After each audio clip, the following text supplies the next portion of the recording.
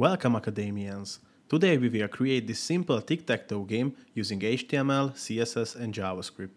I tried a new format in this video where I don't type the whole code, and I hope it will be less distractive and it will be easier to keep your attention on the explanation rather than watching me typing the code. Please leave feedback in the comment section below.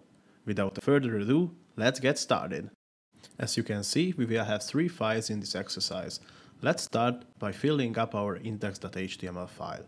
First, we will add our basic HTML5 markup, and in the head section, we will tell our HTML document to use the external style sheet from our styles.css file with the link tag, and with the script tag, we will tell the document to load and execute the code from our index.js file. In the next 2 lines, I will add the Google font, but feel free to use any font that you like. Also, you can copy this part out from the GitHub repository and find the link down in the description below. I set the title to tic-tac-toe and we can move to fill in the body. I add the main tag with the background class. This will be the container of our game. Next, we will add the title section with the tic-tac-toe text, followed by the display section where we show our players who's next. Notice that we have a span around our X with the display player and player X classes. We will use the display player class to modify the content of this span, so changing between the users, and we will use the player X class for coloring purposes. In the next section, we will create our game grid. We will use 9 divs with the title classes to form this grid in our container. In the next section, we will announce our endgame state. Of course, it will be empty when the game starts, and we will manipulate this from JavaScript. The last section will be responsible for our controls, and we will have the reset button inside it. And that's it. This is the required markup for our game. Let's open up styles.css and make this game look beautiful. Let's start by removing the browser-defined paddings and margins and set the font for the entire page using the asterisk selector.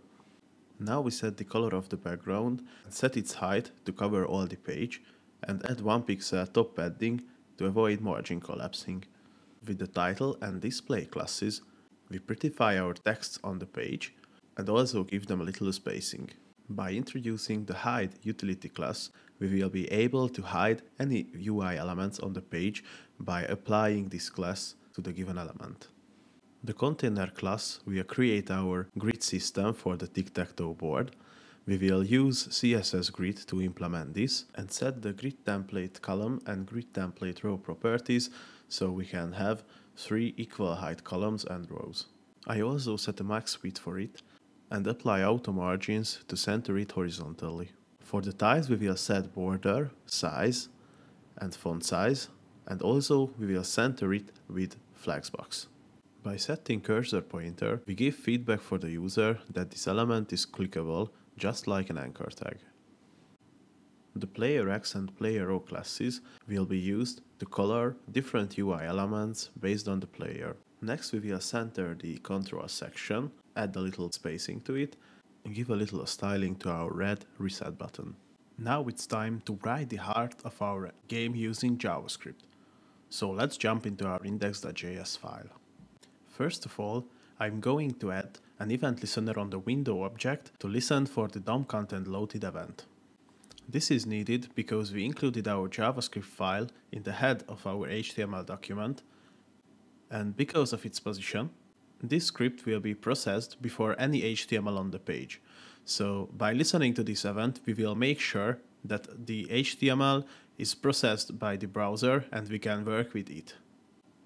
First, we will save references to all our needed HTML elements using the DOM APIs. To be precise, we will use the query selector and query selector all. Please notice that for the tiles, we are wrapping this around with the array.from function because the query selector all function returns a node list, which is an array-like object. By converting it to a proper array, we have all the tools that we have for array. At the bottom, I already added a click handler to the reset button, but we will implement that later.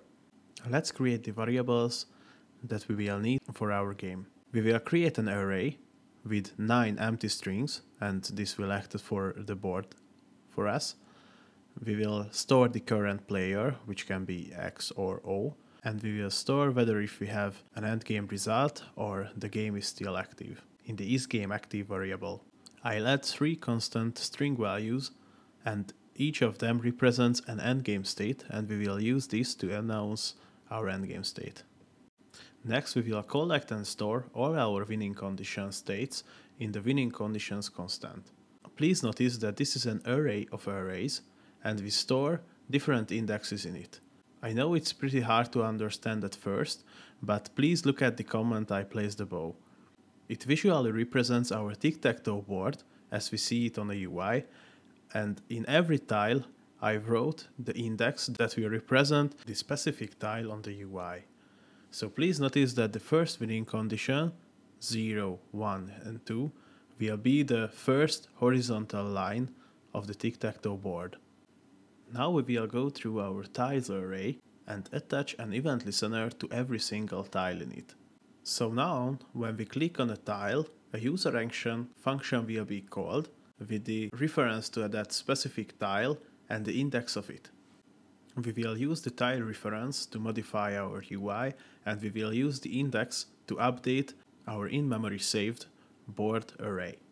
Now it's time to implement the user action function.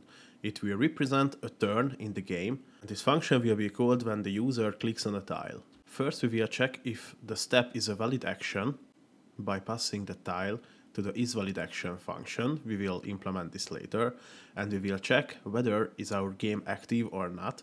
So basically, whether it has an endgame state or a winner or a tie basically or not.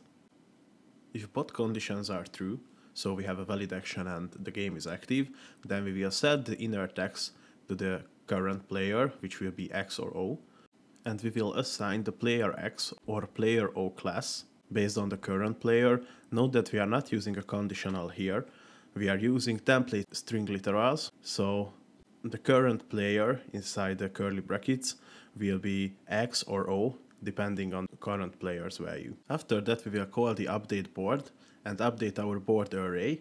Then we will check whether we have a winner or not in the handle resolve validation function. And after that, we will call the change player method. Let's implement that function now. First, we will remove the class list of the current player. Then we will change our current player to be X if it was O, or O if it was X, and update the player display to display the current player with the appropriate class.